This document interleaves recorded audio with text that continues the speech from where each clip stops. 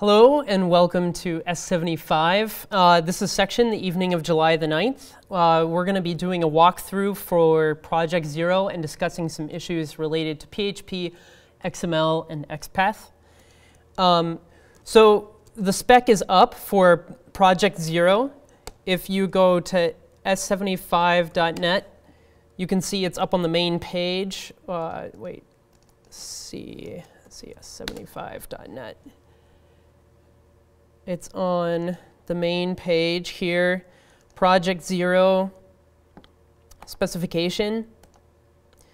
And a few of the instructions that I'm going to be doing tonight will be slightly different than your configuration because I haven't downloaded the latest version of the appliance yet. But I'm sure that we'll have an opportunity to confront some of the differences between what I'm doing and the current version of the appliance in future sections.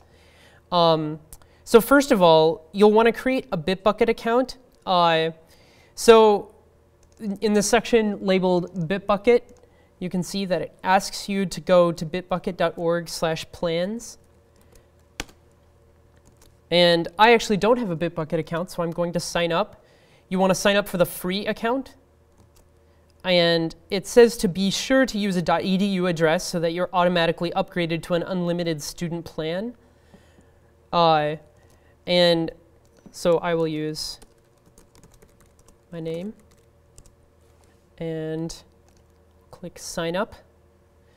Doesn't look like there's any errors on the page.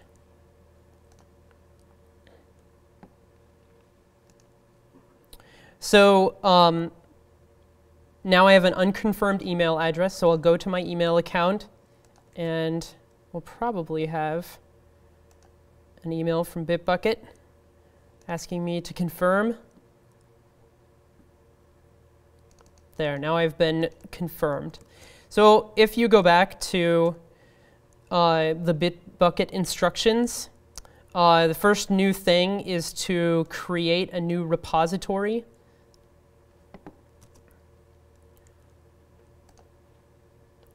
Create repository. And we want to put Project Zero under name. And we want a Git repository. And then we want both issue tracking and wiki under project management, if we like. I'm actually not going to do that because I'm not going to be using those features. Under language, we'll select PHP. And then we'll input a value for the description and the website if you'd like. I'll put Project Zero for CS75.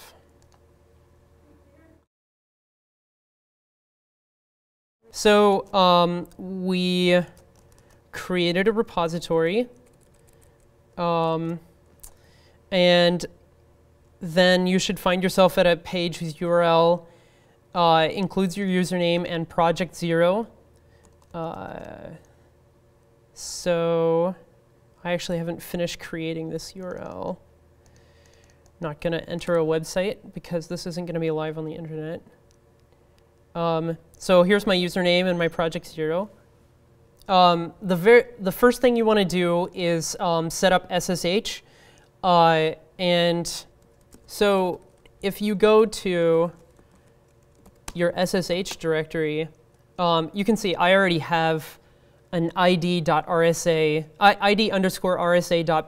key, and that is what you will create by doing SSH keygen.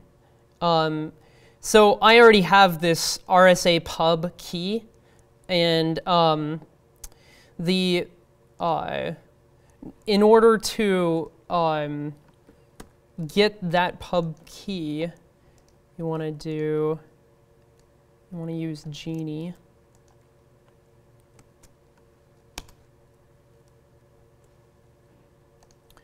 And then you'll go into your Bitbucket account and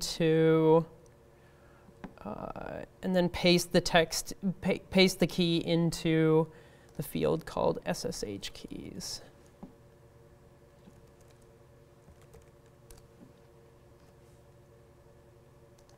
So in account, SSH keys.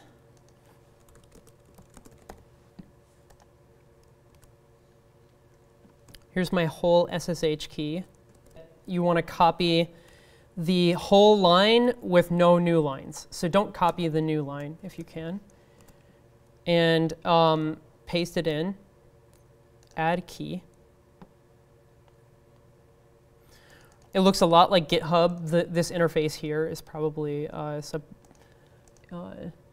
somehow related to GitHub.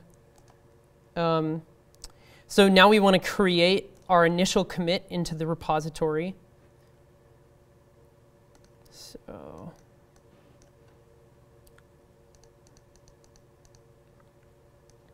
So this is the part that will be slightly different for me than for people running the appliance.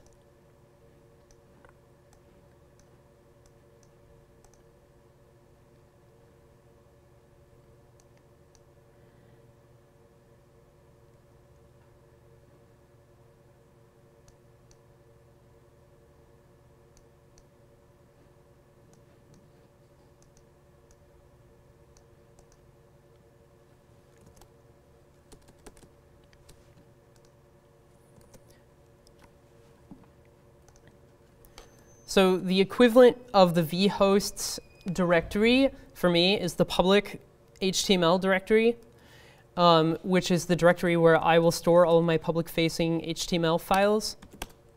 If I go into public HTML, then I will, let's see if they already had you. Make a directory called public or called project 0. And you can see that it doesn't have the right permissions. I need at least 711 permissions in order to be able to execute code in that directory. And in order to make it a little bit more friendly to view online, I'm going to give it a little bit more generous permissions. So I'm going to chmod 755 project 0.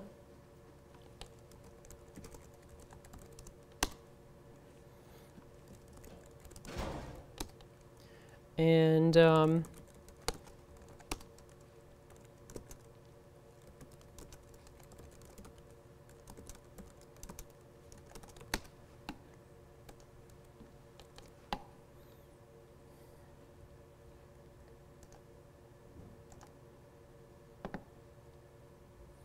then I have a project 0 directory, and this project 0 shows up. Now let's go back to the walkthrough.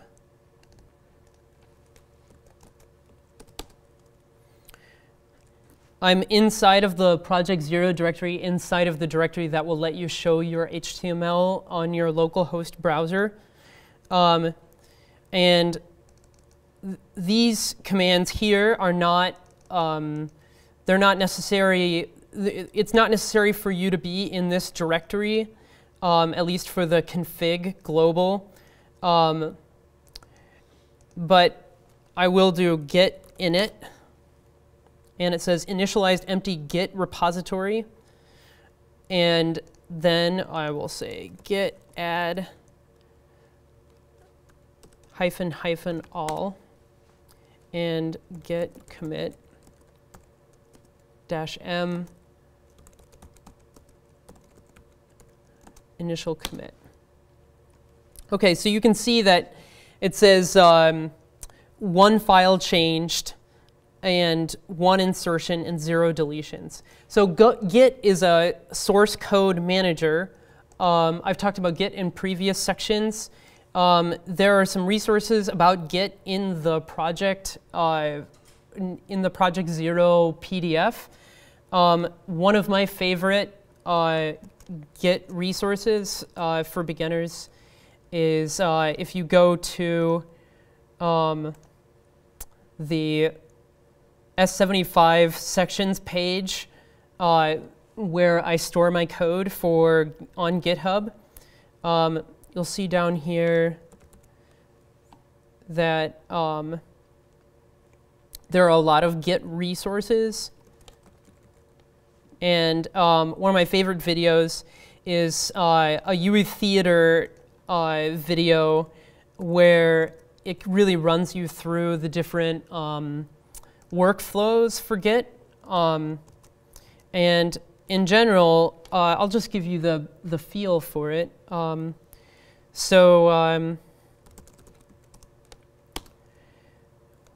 We'll do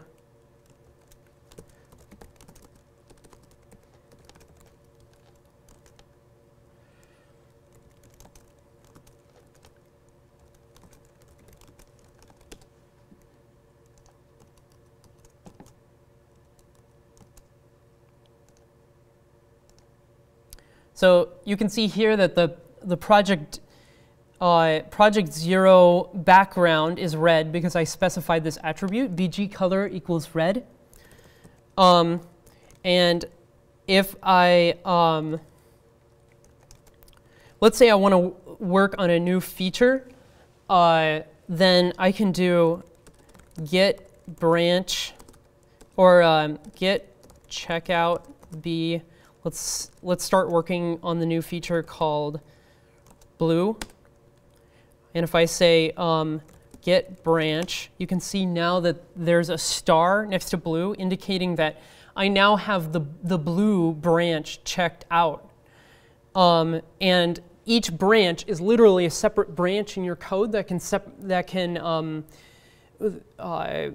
separate the different features that you're working on at one time, and then later on you can merge them together. So now I can go into the index and change the background color to blue and refresh it here, and it'll be blue. And if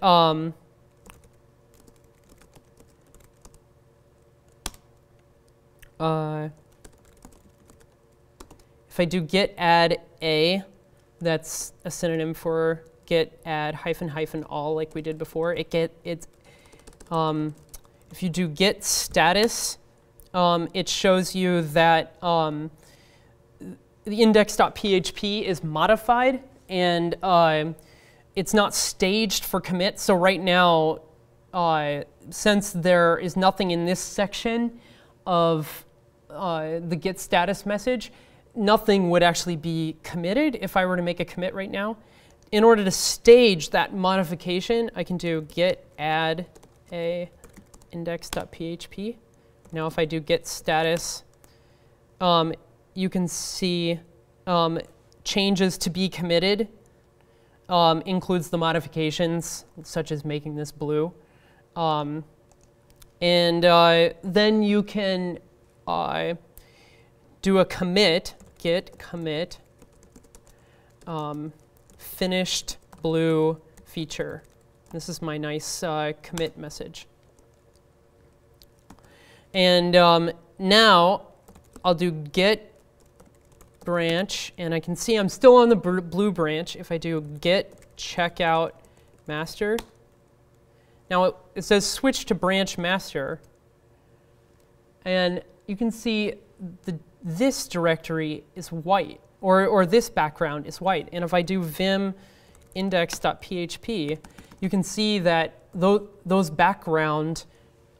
background color is not even present here. But if I do git merge blue and then refresh the page, now it's blue. So basically what it did is it took the code from the blue branch and it merged it in, tracking where all the insertions and deletions were in each of the subfiles. So what this enables you to do is work on, keep your master branch clean as of your latest good working version. And then you do git checkout b. No.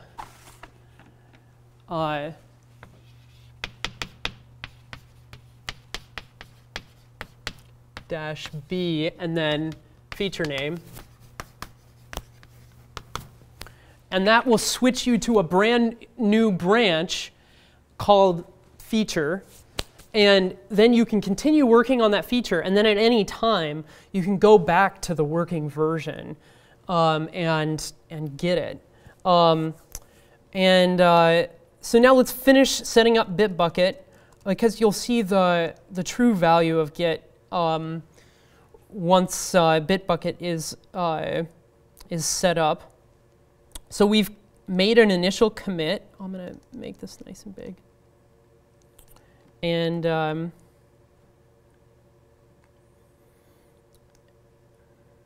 you can see this is the command we're going to be working on right here. Git remote add origin git at bitbucket.org, and then you want a colon, and then do your username pnori/project0.git, and that should be, if you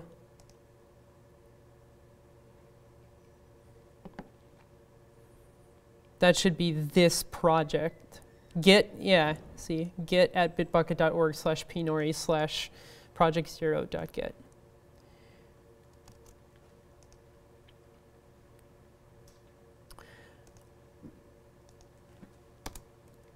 And then git push u origin master. The very first time you'll have to say, yes, I do want to commit, or I do want to acknowledge that that domain is trusted. And now if we visit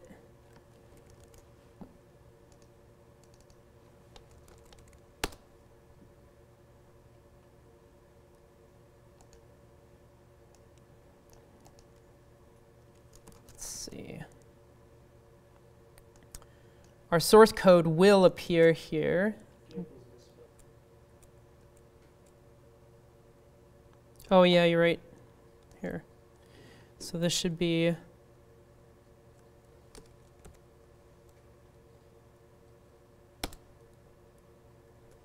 okay, so now I've messed it up.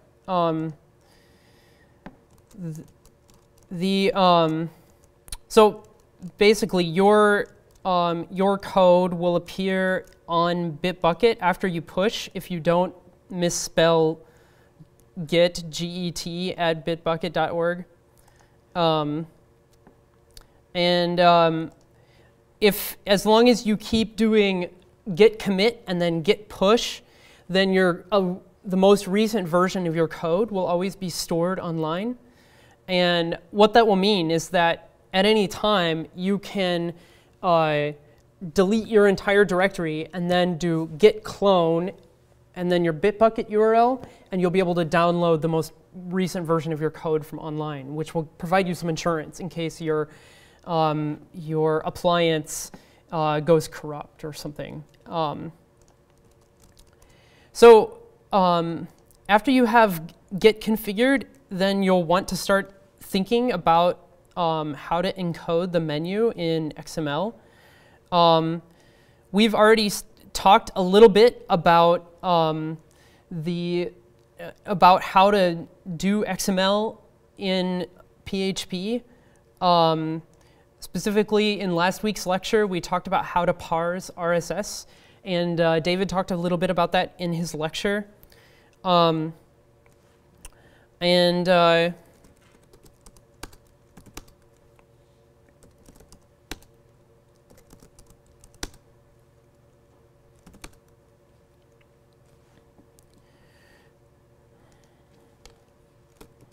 If you were here last week and you saw the section about working with Model View Controller in PHP, we created a simple model of a blog using an RSS XML as a data storage mechanism. And this is what that blog looked like. And it has only one controller element, only one user interface element, which is that you can press next buttons until you get to the end of the posts, and then it grays out. And then you can press previous buttons until it gets to the end of the posts, and then it grays out.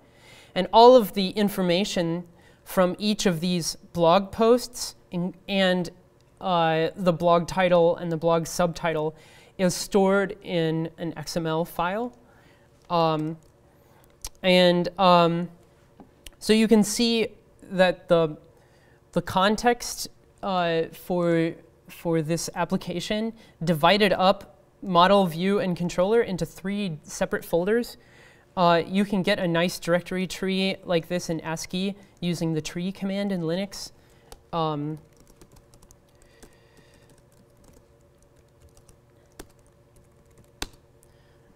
Which gives you a nice printout.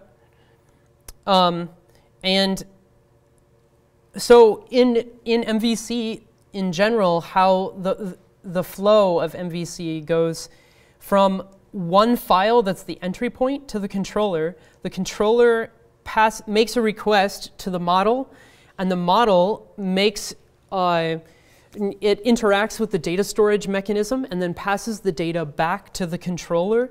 And the controller then does any final formatting that's necessary and prepares the data to be sent off to the appropriate view, where the view that the user sees is rendered. And in this case, this is the order of execution. So you can see that there's a separation between the controller and the model, and the controller and the view and the controller. The controller is kind of the cement that binds it all together.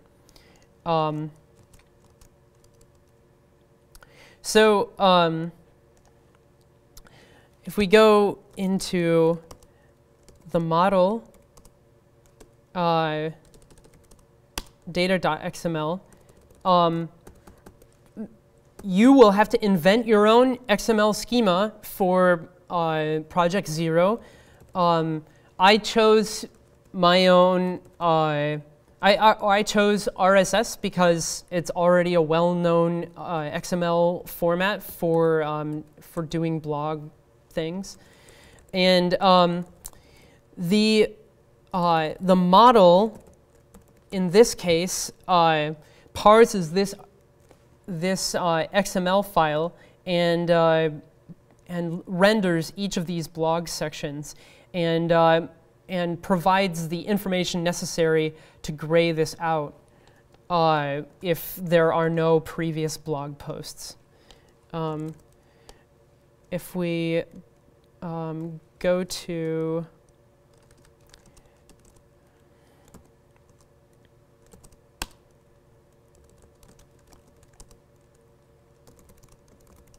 so the first point of entry is the controller, which is up top.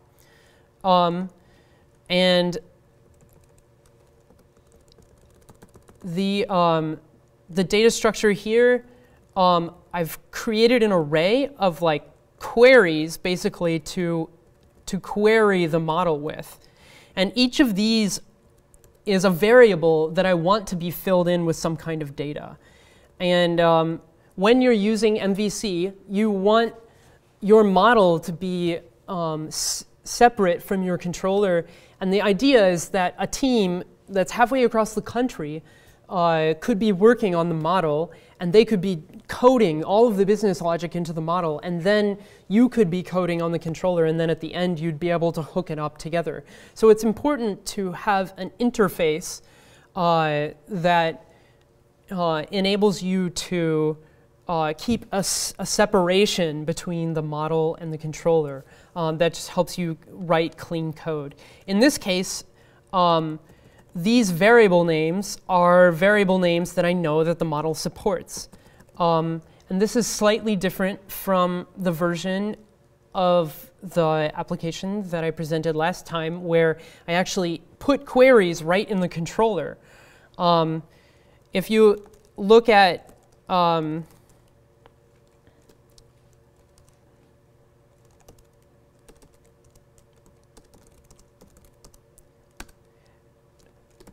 so here the controller is 65 lines long, and here it's only 31 lines long.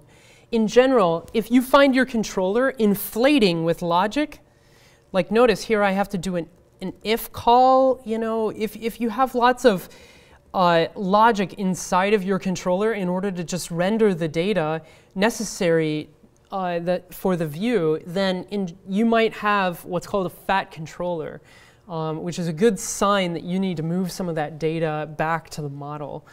And the model in this application uses XPath, which is an XML query language, as David mentioned, in order to access each of the variables. So for each of these variables, like posts to display, it gets passed into the model, and down here, I iterate through each of the queries, and if a function exists with the query name, like each one of these is an associative array. We have post number to display goes to, and then a string of length 0. If a function exists called post to display, then I use the function call user func to call the function with that name and with the parameters indicated here. In this case, no parameters or default parameters. So for each of these queries down here, as long as I create a function with the same name as the query and then return the value that is supposed to enter in here, then after the model is included, then now the data variable will actually include the this same data array, except the data will be filled in by the model. So if I comment out the 2 lines that were in front of this echo comment, which is going to print recursive the data variable, you can see that it's filled in the post to display variable with the appropriate data.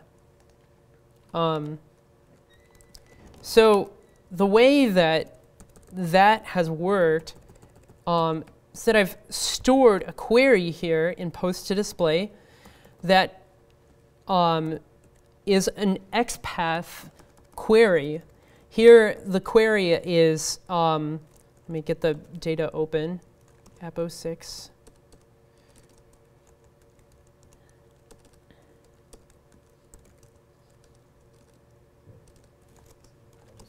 Yeah. That I looked into the problem and talked to some of my coworkers.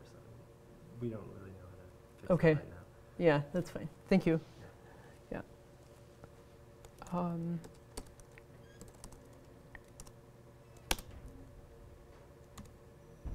So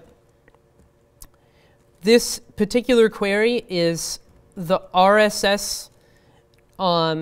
It seeks the RSS element, and then it seeks the channel element, and then it seeks the item element, and then it applies a filter to that where the position XPath method is equal to a digit.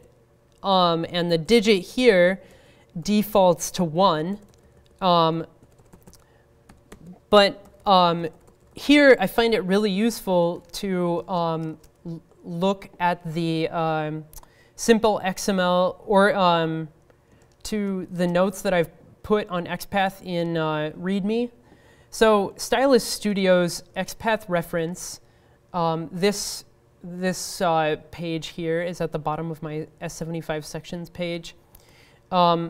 This reference for Stylus Studio is a great reference for the XPath functions that are available to you and to just the general syntax of an XPath query. Here they're showing you that like this query would select the para-children that have an attribute of type equal to warning. So when you're designing your XML structure, you want to think about making a structure that's easy to query with the XPath that you understand.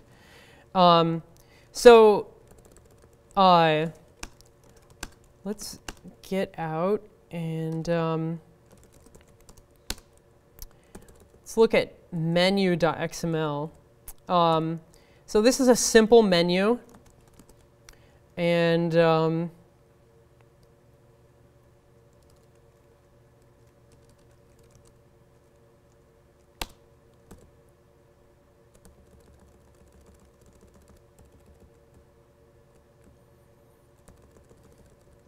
so the way that you get to the point where you can actually read in the XML and conduct XPath queries on it, you have to use simple XML load file.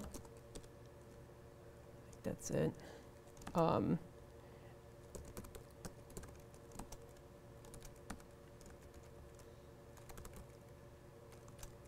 Let's just do a print R on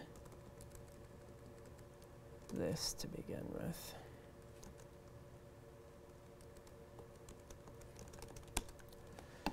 And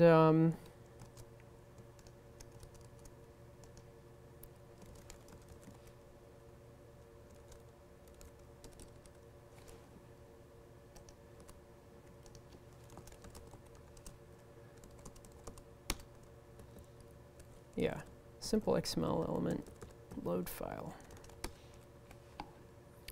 So this file is in the same directory as menu.xml.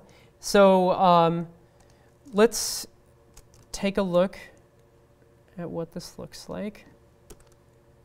It should be the same file, actually. So you can see if I do a print R, it doesn't look very great on the top. So let's actually echo pre.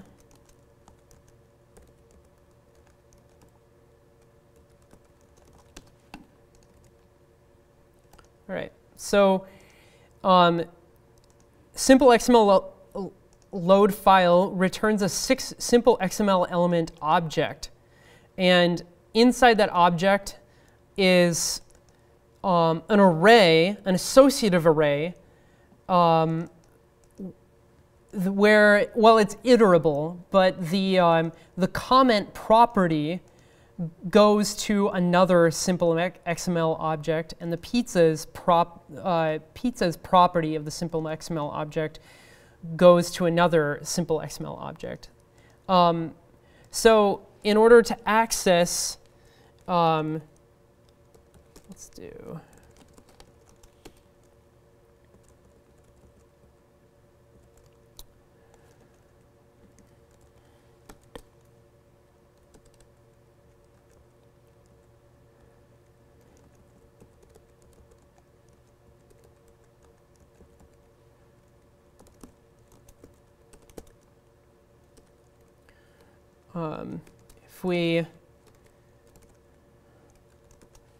if we do XML pizzas item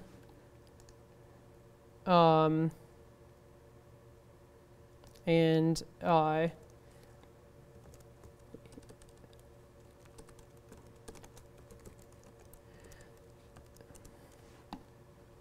we'll this one is called tomato and cheese,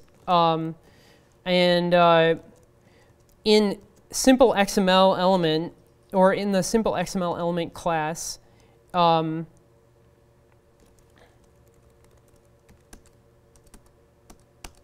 it's more tricky to get a hold of the attributes, which is why you might want to stay away from them, and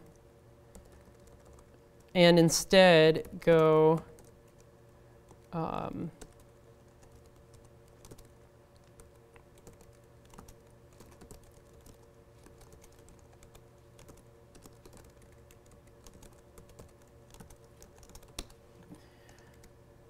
because now we can descend into this element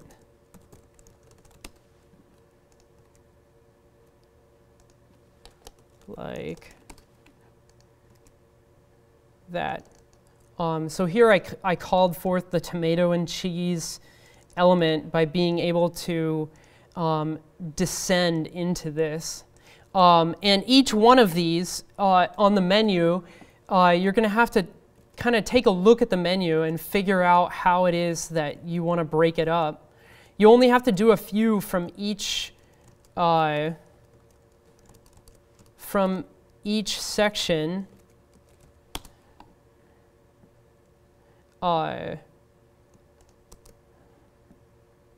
But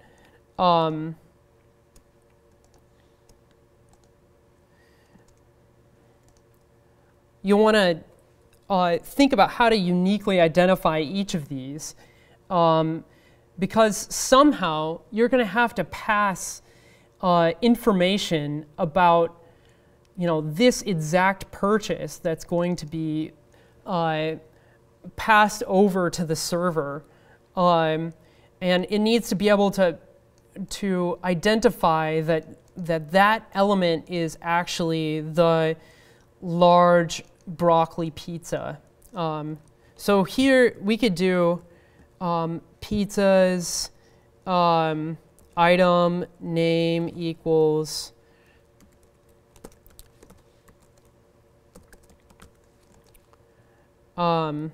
and then we could do a price element, or we could do a size element. If we do a price element, then we're just going to have to do large or small.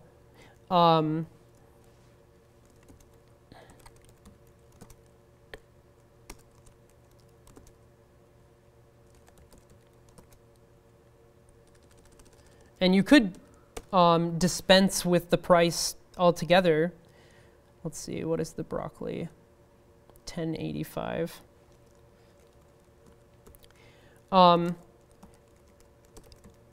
Here's another issue.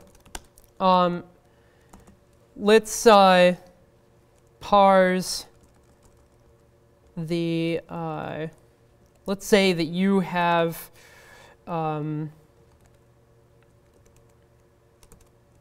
pizza name to get in a variable. We want the broccoli one. Then you could do item. You could execute an XPath query on this with the XPath method. And you could say pizzas item name equals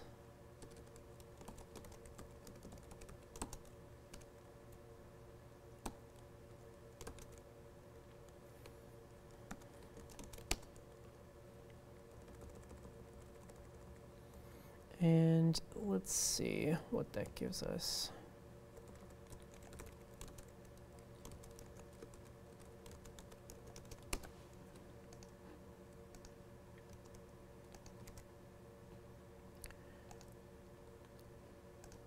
So let's put another one in here just to make sure that we're not getting the wrong one.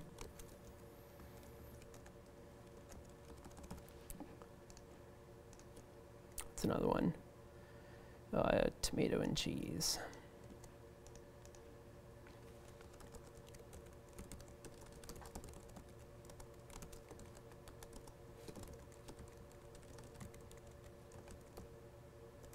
That one's cheaper, $9.75.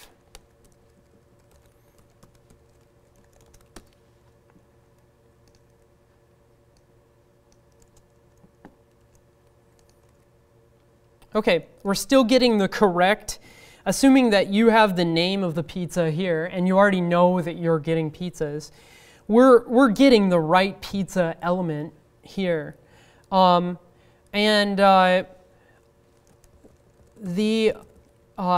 say that we have pizza size in a variable, and it contains either the word large or the word small. Then you could do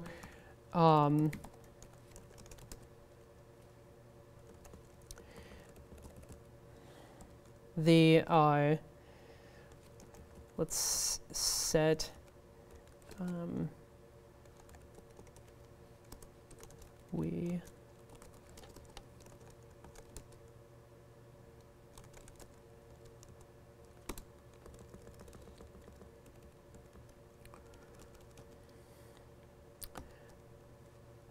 so now the pizza we want is indicated, or is this array or this result right here with a single element that is now available inside the pizza we want variable. So if we wanted to get at the pizza size that we did, then we should be able to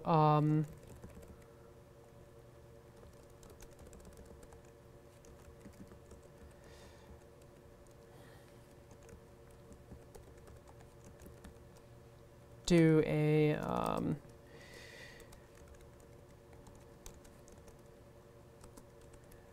pizza we want, and this is an array, so we have to do 0. We have to iterate into the array in order to get the first object out. It just so happens that there's only one result. You might want to find out how many XPath results there are, in which case you'd want to do count of the array. And in this case, it'll do 1 because there's only one result.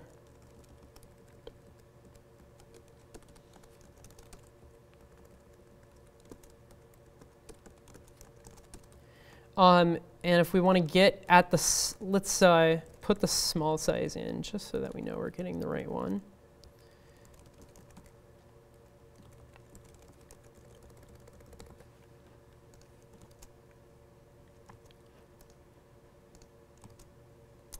So for broccoli, it's 685.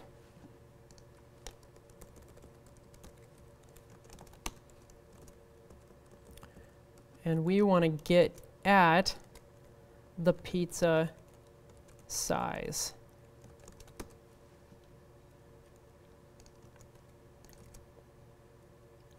And it echoes out 1085. So now what if you wanted to get 2 of these and then print that out? If I do this, if I get 1085 times 2, I get 20. So there's something funky going on there. And it has to do with the type conversion. When you get things out of XML, they have to be converted into the form that you want to use it in PHP. So let's say that we want to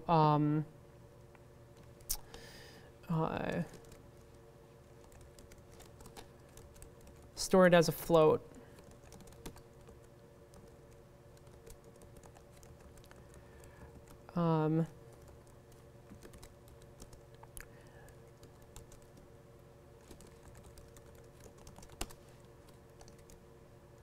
Okay, so now we get a better answer. You can see it's 21.7. But floats are approximations. And that's a big problem with money if you're approximating with cents. Now, granted, with a pizza restaurant, you're probably not going to get into the quantities where it's really going to matter.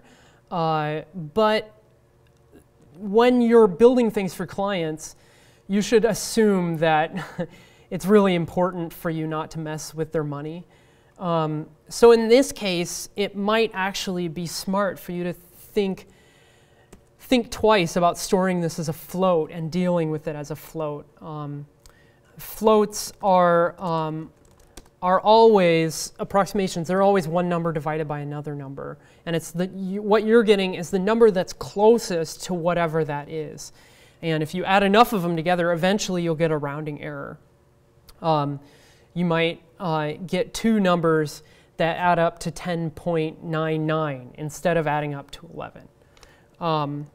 So instead, what we could do is store it like this, in pennies. Because pennies are quantifiable.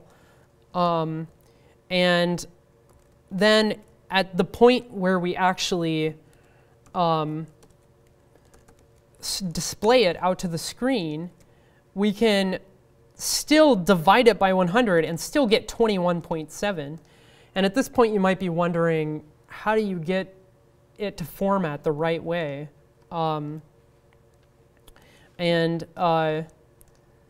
There's a, in some of the model code for this section, app model.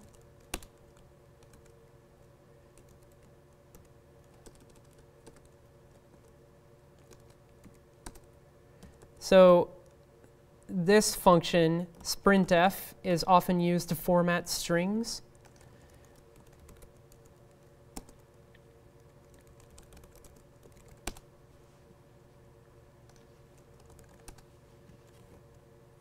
You can also use number format,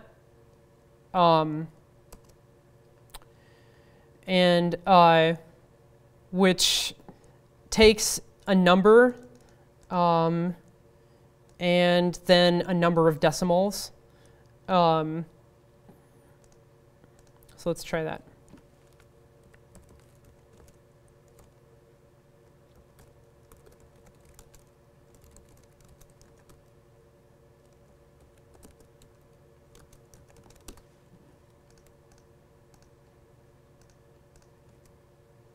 Okay, so now we need the $sign.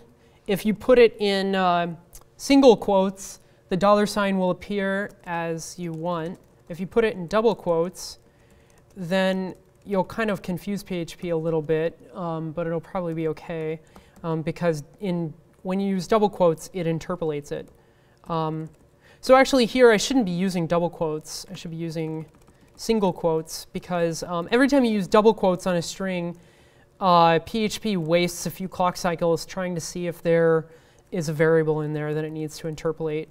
But let's see if this works. Yeah, that works okay.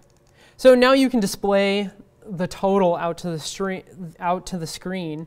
But if you do all your math in terms of pennies, then you'll never get any rounding errors or anything like that. You might want to use the ceil function in order to get to the ceiling if you're rounding things. You might want to get to the floor function if you want to round to the floor. In general, you're going to have to somehow create a way to display the menu, and then make a way for a user to select an item and pass a unique identifier of that item to the user or to the server. And one way that you can do that is by doing passing each of these parameters as get parameters. So you could do level 1 equals pizzas, and level 2, or you could even, since each of these is a separate category, you could say, instead of calling this pizzas, you just get rid of the item, and instead call this pizza. Now you have a really, really simple categorization. where when you're displaying the pizzas menu, you can pass in the menu name and then pass in the name of the element you want to select and then the relevant price. And you'll have to keep track using the session variable. You'll have to keep track of what is stored in the user's cart. You can go back to previous sections code if you want to see a few examples of that.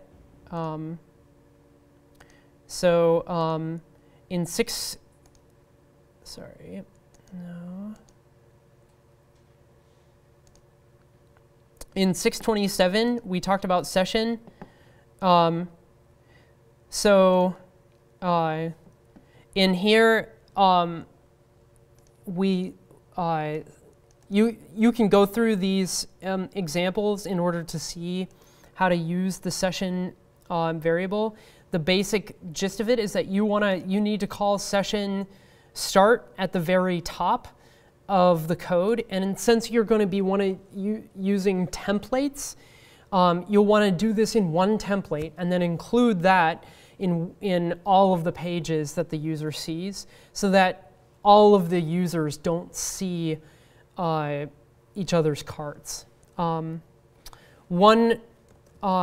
little thing to think about is that the session, the way the session works is that it's literally a folder on the server that is named like a long number, and that long number equals a number that is stored on the user's computer in a cookie that is sent along with the request to the server. And so if you think about every single user having a different number and a different folder on the browser, then you'll see that you probably don't want to store the menu in the session variable, because essentially then what you'll be doing is for user 1, 2, 3, you'll store a menu, and then for user 1, 2, 4, you'll store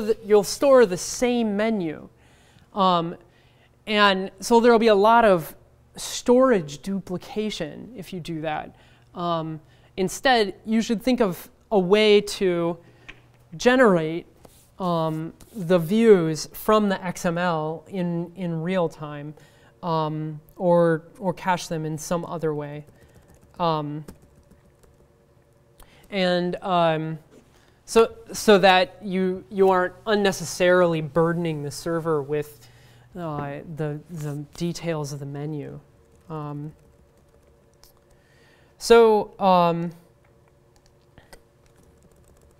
Let's see. I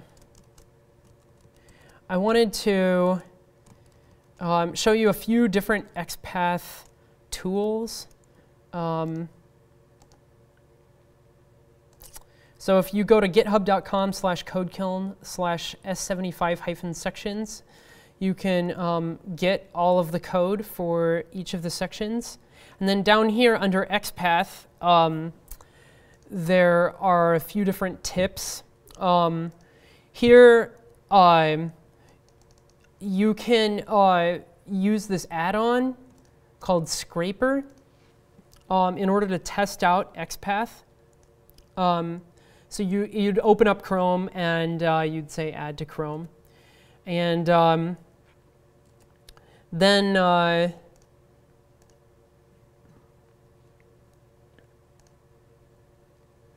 have all these.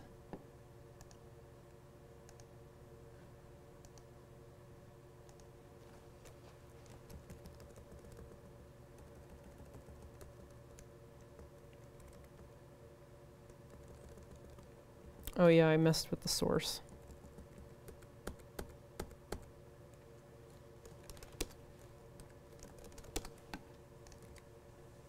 Okay.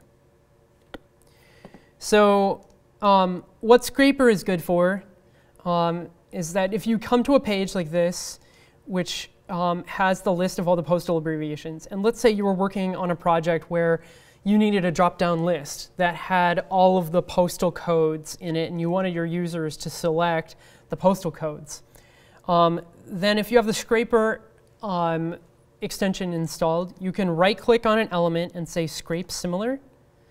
And you can see it gives you a good guess, of the XPath that lets you scrape all of those postal abbreviations. Here you can see kind of what it's doing: Alabama AL, ALA dot, ALA dot 01. That's just reading this very first row. But if you press Control-Shift-C and examine the element, you can guess that it's always going to be the second table data element in this table that contains these postal abbreviations.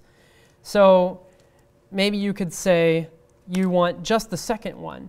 And then you realize that it already has a predicate limiting you to the very first table row. So now when you remove that predicate, you get all of the states, and you can copy from there into a tool like Notepad++. And here you can use regular expressions to clean up the text.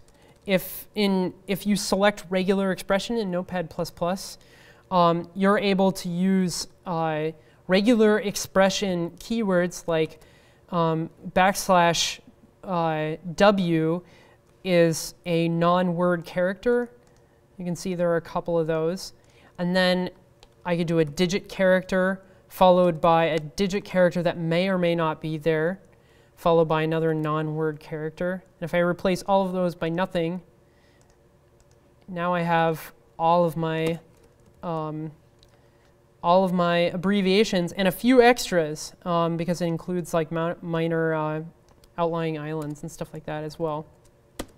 So at this point, you could paste it into your PHP code and make a select where each of these is an option that you could drop down. Another example of using scraper, you can, if you are on a rating site, and here they make it pretty hard to just get a list of all the people. They have it here in the page, but if you wanted to actually make a list of each of these people, you'd have to type it out one by one or copy it out one by one. And if you select here and do scrape similar, it gives you a guess. But if you look at the source code, you can see that they've really obfuscated it. They've put tables within tables within tables. So if you go down and you notice that the TR here, the table row, has a height of 30, then now you could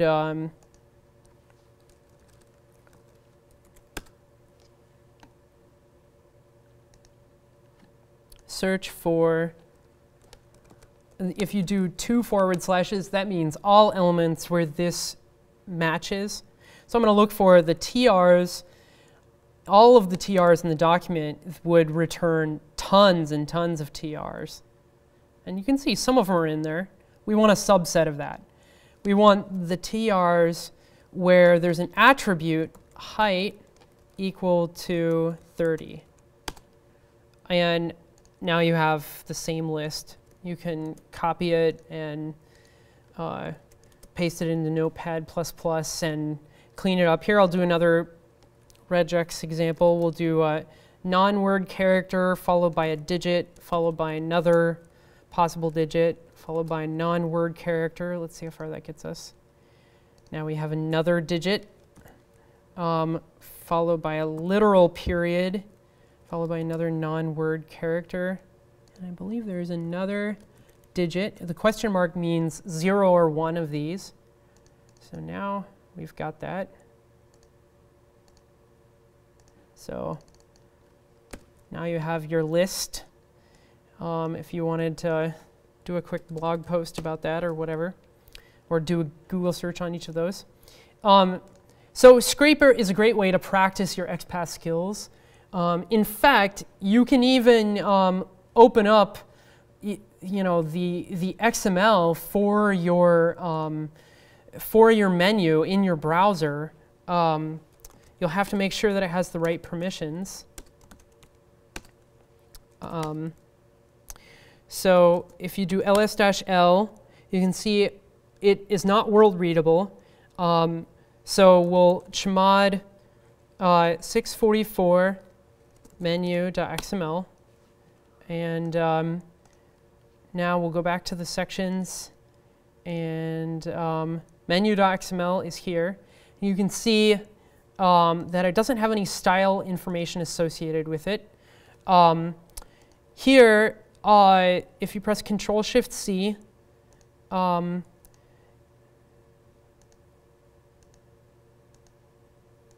this is not the raw XML by any means. I was thinking that you'd be able to actually use XPath right on the thing, but it doesn't look like you'll be able to. But I did want to point out that the XPaths that you're able to get in Scraper, you are also able to get at using this search elements dialog in Chrome. So if you click here and right-click, like let's say we right-click on this A element, this anchor element that is for the PHP manual, and you do copy XPath, and then do search elements and paste it in, and maybe remove some of the predicates, then you can flip through the different matches. Here's the introduction match.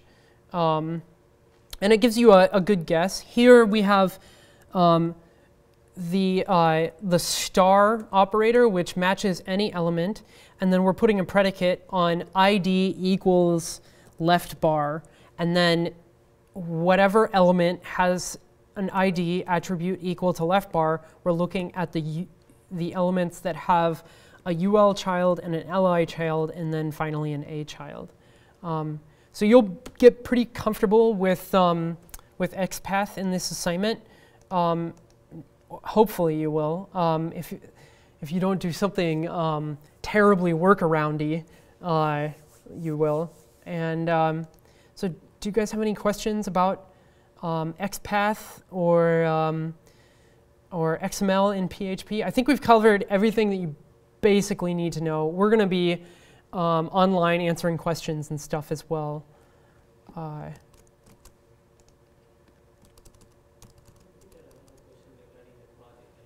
Yeah. So we will be developing the project, and we are also going to add the feature, like if I select one small pizza and one sub, so at the end should I have to display like total cost for the project? So yeah. we doing this option as well, right? Yes. So the question was, does the spec include the requirement that you have an ability to see your entire cart before you check out? And I haven't read the latest version of the spec in detail, but I believe it does. Previous years have had that requirement. And so you'll want to make a page that enables you to see the contents of your cart, and that enables you to add things to your cart and subtracts things from your cart before checking out. That's a good question. And let's just take a look at that file. So that means I will be writing the categories in the XML, and PHP will be rendering this category and display it, and then I will have to put the same ability, adding the item in the PHP itself, right? So the question was, so the general format of the project is to create a categorization of the menu in XML, and then to use PHP to pull the information from the XML and then display it out to the page, and then use PHP's session functionality in order to store the information about the cart that the user is interacting with through separate page requests, and then finally providing them with the ability to check out and clear their cart. Is that kind of, you were just trying to clarify the process? Yeah, that's generally it. Yeah, and also in case if I log in back again, should I have to add the facility, like, you know, whatever I have selected earlier should be displayed? Can you say the last part? Whatever you selected, what? Let's say I decided 2-3 items and I logged out. When I log in back, should have to display like, okay, last time we have selected these other items? So the question is, should I make it so that you can select several items and then log out and then log back in and then still have those items selected? And the answer to that is that you don't have any logging in or logging out functionality in this application. If you want to do that, that's above and beyond the spec. The spec is only to implement the cart. So in this case, this application is kind of a trivial e-commerce site, because in a real e-commerce site, we would be gathering credit card information. And you wouldn't want to gather credit card information without confirming a user's email address and stuff like that. And you probably won't want to go that far in this assignment because the details of sending mail through a server that's running on your own computer and getting it to actually arrive in a real email inbox, that's pretty complicated, and that's beyond the scope of this project. It can be done, but it's a more complicated development situation than we really have the time to deal with. Does that pretty much? Yeah. So there's so much to work with here. If I was going to sit down tonight with a student who didn't know where to start, I would say first, develop your menu XML. Develop a menu XML. Don't develop the entire menu. Just develop a menu XML that has like 10 items in it or something. So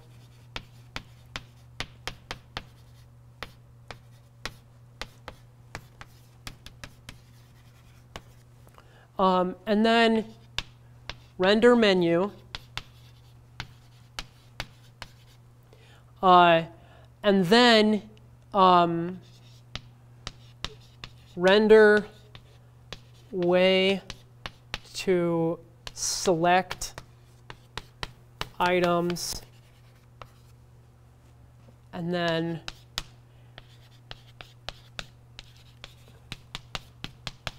add ability to put in cart, and then from there I would add the ability to check out. And what check out means in the case of this assignment is telling the user, you have purchased this amount, it will be billed to your email account or to your credit card or whatever. And then you should call session destroy.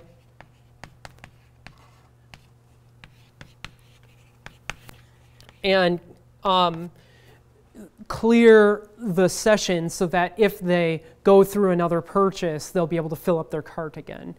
And once you get to this point where you're actually able to render 10 items and render a way to select them, add an ability to put in the cart, and then check it out and call session destroy, then you can add a few more items for edge cases. And you know, so step 6 would be iterate and inflate the menu and change the rendering for the bugs that you get when you inflate the rendering.